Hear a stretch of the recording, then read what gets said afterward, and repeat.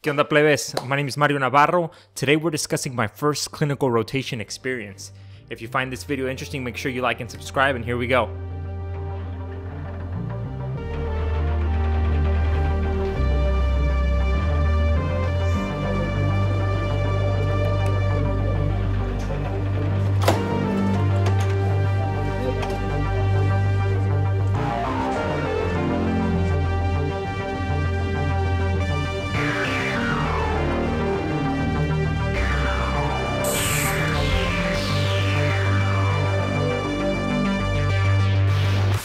You're an interventional radiology. I don't know what's got me doing that.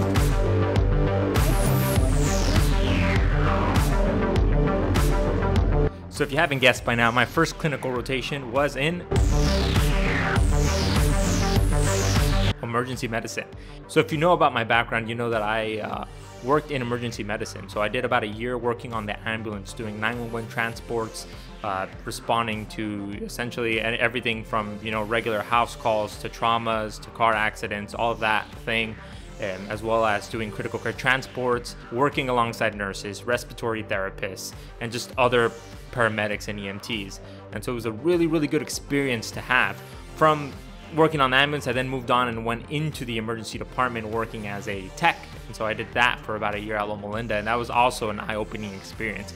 I started working at the height of COVID and had the opportunity to essentially be part of a trauma team. And this is the initial team that when you arrive to the ED as a trauma activation, we're responsible for getting the patient naked from head to toe, doing a primary and secondary survey and stabilizing the patient, for them to be sent to the operating room if that's what they need, or just to stabilize them so that they live.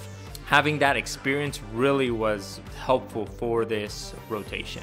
So now let's kind of backtrack to the day before my first rotation. I kind of want to discuss the things that I did to prepare and how I was feeling. And so here's a little bit of footage of that. ¿Qué onda, plebes? Today is the Monday before I start my first rotation, in emergency medicine. And I just kind of wanted to document how I'm feeling. I'm pretty nervous. Not nervous because I feel like I don't know information, but nervous in the fact I've just been reflecting the entire day, like all the work and effort that it's taken to get to this point, and just feeling the weight of the privilege and opportunity, right, to be able to care for people, and the privilege and opportunity to be a Latino male in medicine. And yeah, so it's kind of feeling heavy, and so we'll see how it goes.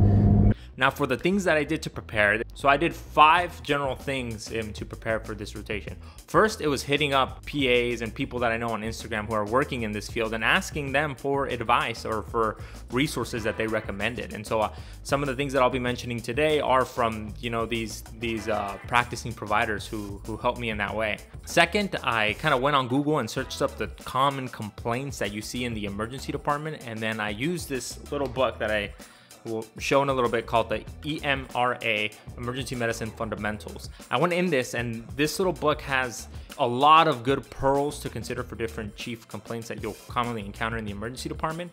But one of the things that I really liked about this is that it had a can't miss diagnosis for things like chest pain, abdominal pain, your common complaints that you see in the emergency department. So what I did is that I essentially wrote down these complaints and wrote them on my little H&P notebook.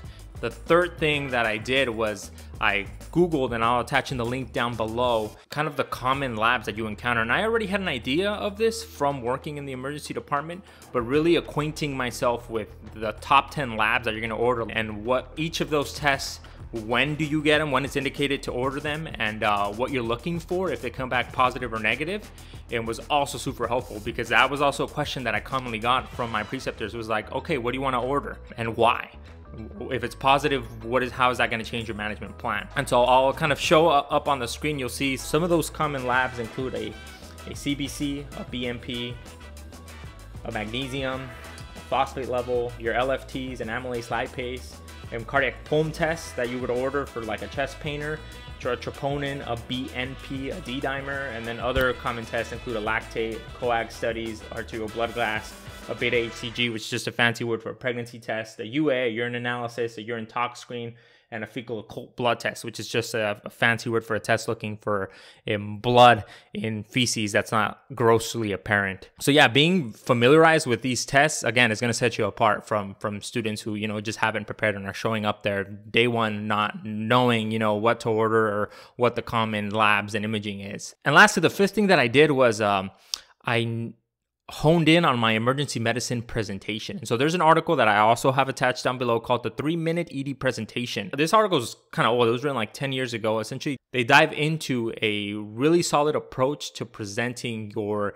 case in an emergency department. So as a PA student, after seeing a patient, you're expected to present, what this patient is showing up with. And so you have to do it in a very succinct and quick manner because, again, the ED, it's very fast paced compared to like a family medicine or internal medicine specialty. The next thing that I want to discuss is my everyday carry. What are the things that I carry in my backpack that I recommend that you should probably have too if you're going into the emergency department?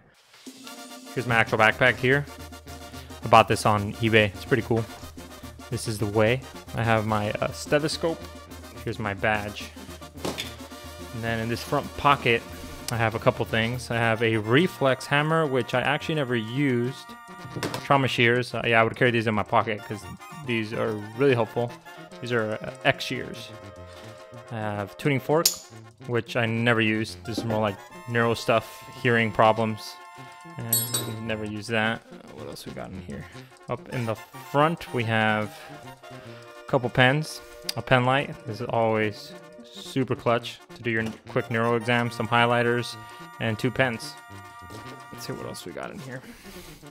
This front pouch, I have all of my pocket guides. So I have this Maxwell quick medical reference guide, super clutch. It has like the mental status exam, some kind of other exams that you would want to use on the fly. This is actually free if you join the AAPA, so go check that out. And a Snellen chart for your eye stuff. And then we have these two. This one is an antibiotic guide for the emergency department. They have an app that's like 10 bucks. I didn't know about it until I asked one of my attendings. They said the app is, better because it stays current to data, but this was the most recent version. It was pretty helpful. And then this book is also pretty awesome, EM Fundamentals, and it's just super, super helpful. It has a lot of like common diagnoses, and it's arranged by chief complaint. So if you go to here, you can see shortness of breath, dermatologic emergencies, and they have like pictures in there and things that you want to consider when you're treating for those specific complaints. I have my handy dandy iPad, also super necessary. Not so much to document on this thing, but to search things up, because sometimes the computers can be very, very slow. Oh, and my super handy dandy Medical Basics HNP notebook. This thing is super clutch. It's essentially what it sounds like, a history and physical notebook to keep track of all of your things. This is what a kind of blank sheet looks like. You can put your name, the differential diagnosis, things that you're jotting down. Kind of tiny, but super helpful with the ROS so that, you don't forget anything. This is essentially the questions that you're checking off, when you're asking, like, have you had any, things like your heart racing, any chest pain, stuff like that. And then it also gives you like a normal to keep track of your physical exam. You can write your physical exam findings there, and then like what you would normally say, for like a cardiovascular exam. And so that's this, and I think that is it. Is that it? So now I want to discuss a typical day in the ED. So typically I would wake up sometimes around 7:30. And this was on a Saturday where I had to go in at 10 a.m. And so my shifts were 10-hour shifts from 10 a.m. to 8 p.m. And so I would wake up around that time, kind of, get ready, get dressed. This rotation was really nice because it was about 2 to 3 minutes away from my apartment. And so I would typically leave about 10 minutes before my start time. I would, pull up into the ED. What you see here is me walking into the emergency department and, walking down this hall. And typically what I would do first is go straight to what we call the provider room. And so this is what it looks like. It's essentially a room where all the providers, the attendings, and students hang out, where we do all of our documentation, and kind of it's the hub for the medical decision making for the emergency department. I would get there, find a workstation where I would be, wipe that down, log in, and get ready. And then I would go and introduce myself to whatever attending I was working with that day. From there, I would go and check the main board. And this is essentially a big TV that kind of just shows you all of the rooms and the patients that are in there, and also what doctors and nurses are assigned to it. And so I would kind of get a macroscopic view of how loaded the emergency department was. And then from there, I would start seeing patients. My responsibilities included, first, if the patient was stable enough, I would go into the room, see the patient on my own, get a history and focus physical on the chief complaint. Do you smoke? No. You sure? No. You're not sure? I mean, I occasionally have like a cigarette or like a joint or crack. It's a yes or no question, Diego. Okay, yes.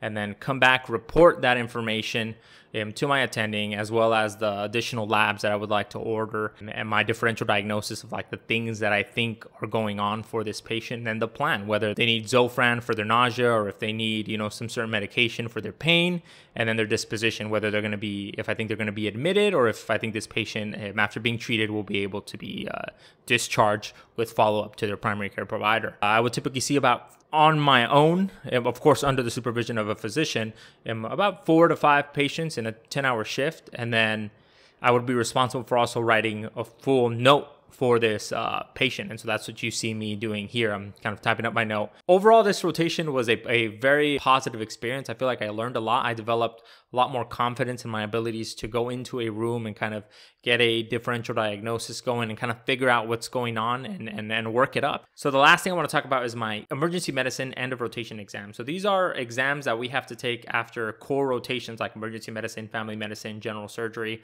And these are a 120 question exam that's administered by the PAEA, which is an education like accredited body for PA programs.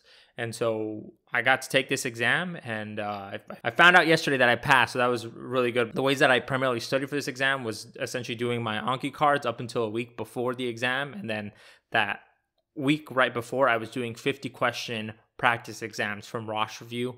I did all of those questions. I think in total I ended up doing 250 plus 120, close to 400 practice multiple choice questions before this exam. I passed, so I highly recommend using Roche Review. I think that was the biggest key to my success. So yeah, guys, that's it. That was my emergency medicine rotation. Starting next week, I will be at the UC Davis Cancer Center, and so I will be on an oncology service, both inpatient and outpatient. That just means inside the hospital and then outside in like a clinic. Yeah, I hope to do a video about that in the near future. If you like this video,